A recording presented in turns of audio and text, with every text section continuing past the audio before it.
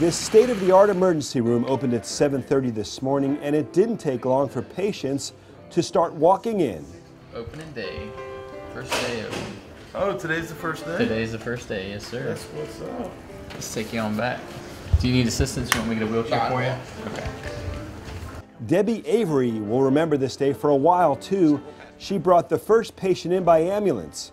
Her JFRD unit is stationed nearby, and she agrees it could not be more convenient. Well, because I did a tour this morning, the facility is fantastic. I'm really excited about it being out here. It's going to save the people as well as us some turnaround time. We'll stay in our district more because the hospital's right here. Looks good. You guys look like you can manage just about anything we have. And the patient was just down the road, and I knew he'd be seen right away. Well, the primary is because of convenience. There really isn't anything on the north side other than this right now, as far as I'm concerned. 8 equals hurt a whole lot. 10 equals hurt the worst. What is your pain, darling? About an 8. An 8? And it hurt a little bit last night, but this morning he couldn't move in. It was just really sore. Is it throbbing, or is it an ache, or is it stinging, burning? And kind of a bit of everything. It's throbbing, it's hot. Okay, sweetie. I had heard it was opening, and it was just close to our house. It's more convenient for us than having to go downtown.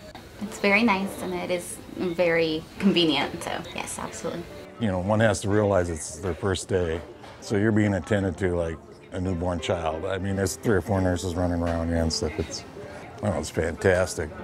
When I fell, I reached up and grabbed the handle, and that arm, and when it fell, it pulled it out of socket. We were on the way to Shan's downtown on the 8th, and he was like, I think the new one's open. I thought y'all had been open for a couple months, but I didn't know where it was.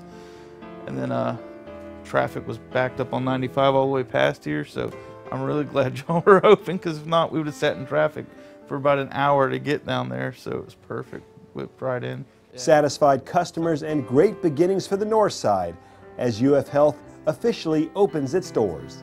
We're on our way down to urgent care, and she happened to see the sign, open now, 24/7. I said, wing in there. Let's get this taken care of. So, you know, not being all that familiarized with the medical facilities and industries and what have you, this was a good experience.